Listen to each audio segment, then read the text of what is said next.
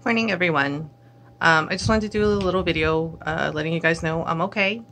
Thank you also to everyone who reached out yesterday with, if it was via DMs and on Twitter or Discord or Facebook Messenger. Thank you for reaching out and asking if I was all right and all your kind words of love and support. It is appreciated. Thank you for doing that.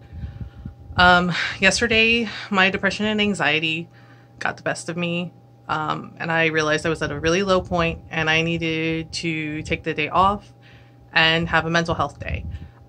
Sometimes it's okay to not be okay. And yesterday I was not okay. And I recognized that, and I took the time I needed to just rest and recuperate, rest and do some self-care.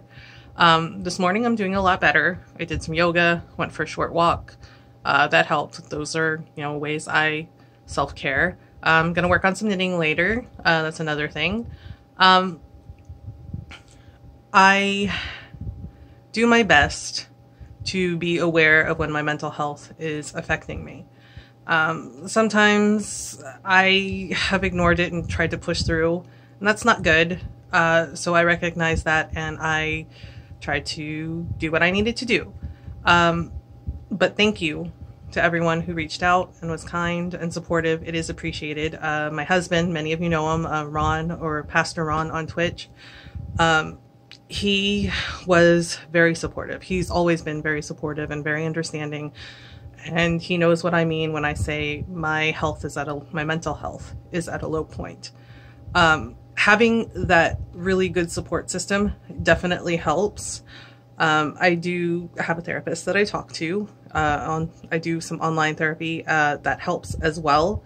So I did, chat with them this morning, and they were very helpful.